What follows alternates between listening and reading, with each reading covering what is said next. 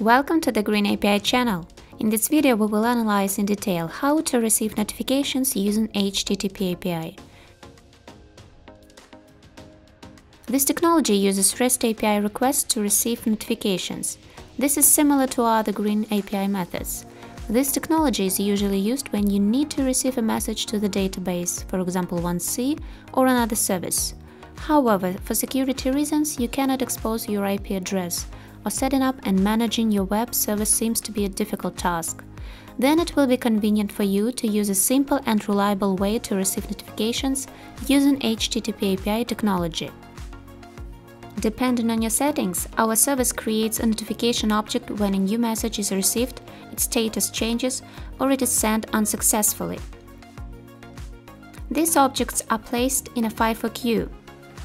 This allows you to ensure that notifications are received in chronological order. The size of the queue is unlimited.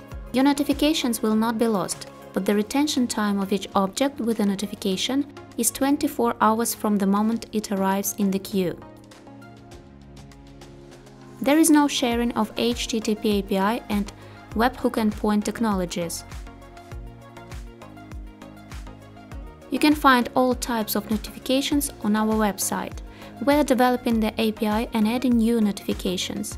Implement new integration exception handling for unknown notifications. This way you can add new functionality to your system and have no problems when upgrading the IP to a new release. Let's try receiving a notification. Configure instance to receive notifications and go to your personal account. If you are using the HTTP API technology, in the instance settings, the URL string must be empty. To receive notifications, you need to enable the type of notification you are interested in.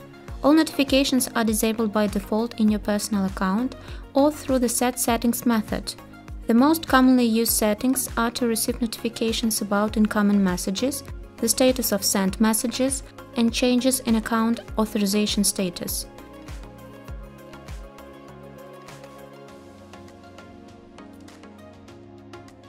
We recommend you to monitor the instance status. And if you receive the unauthorized status, make a request using the getState instance method. If a not authorized confirmation is received, it is necessary to stop sending messages and inform the operator about the need to authorize the instance by scanning the code in the personal account. I recommend IP testing with a specially created Postman collection.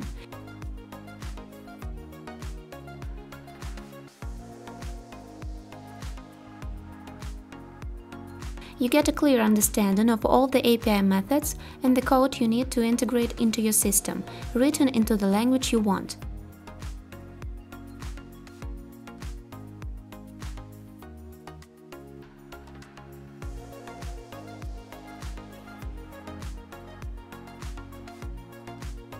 We also have libraries that are ready for use with the API.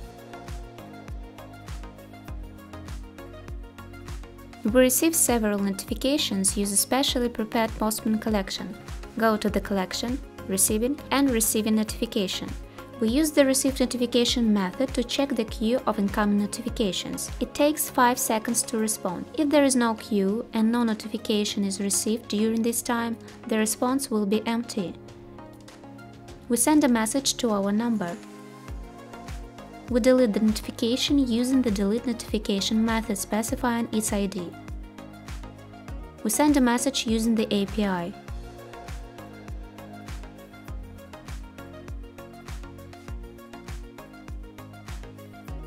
We will receive a notification with status read after the message has been read by our contact.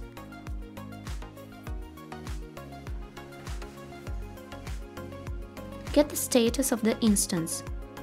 We will restart the instance to simulate this.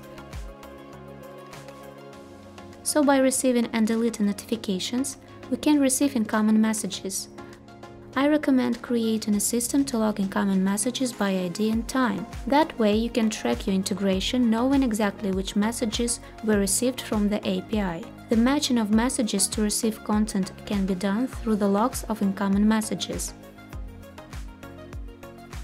In the next video, we will have in-depth analysis of the webhook endpoint technology.